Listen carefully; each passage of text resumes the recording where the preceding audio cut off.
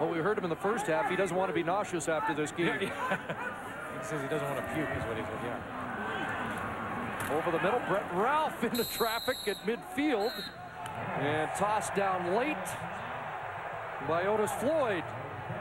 Well, Burris has been comfortable against the Lions in his career. 8 out of 11 starts against BC. He's thrown for over 300 yards, 4 of 6 as a Calgary Stampeders starter. Well, and what's been weird about his season is that they come in 3-4, and yet Henry Burris in the last 4 games has averaged 343 yards passing per game. I mean, he is moving the football. 165 yards so far tonight. 2nd and 5. Whoa. A little trouble with the handle, but throws a completion, and that will be a yard short. Markeith Knowlton drilling Jermaine Copeland. Forward progress about the 51 of BC.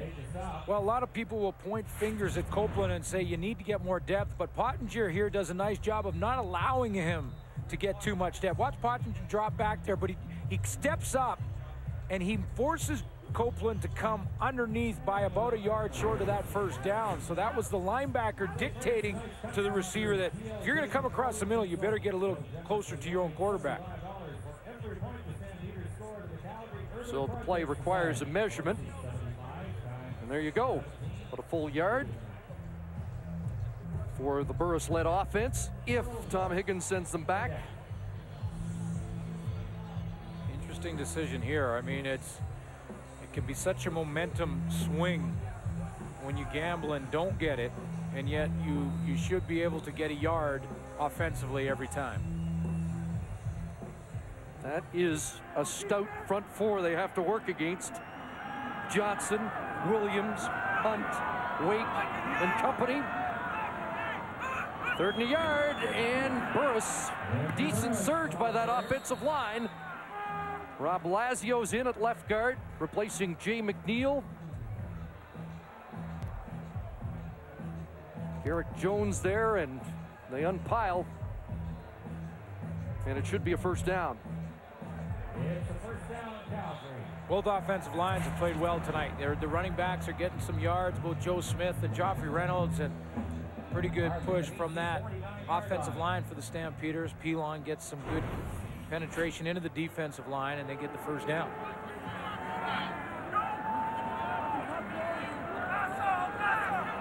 First and 10 Stamps. Back on the ground, straight ahead Reynolds. And Joffrey 3 to 4 more.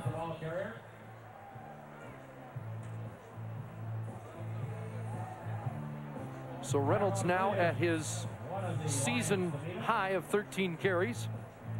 It's a gain of 3 yards, 2nd down and 7.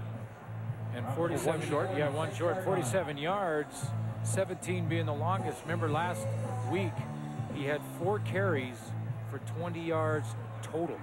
He has 1 run for 17 tonight and approaching that 13 mark, which was his high coming in. You know, he's never had a 100-yard game at 8 starts against BC. Here's Burris throwing that one into traffic, and again, he threads the needle. Kenyon Rambo.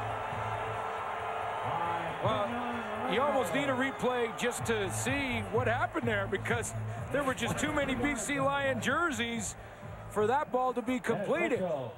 But look at the confidence and the arm strength of Henry Burris. There's Otis Floyd that's right there. Ryan Phillips has a chance, and Kenyon Rambo concentrates on that baby and pulls it in. That's some kind of catch. Top of your screen, Otis Floyd's underneath. He distracts him.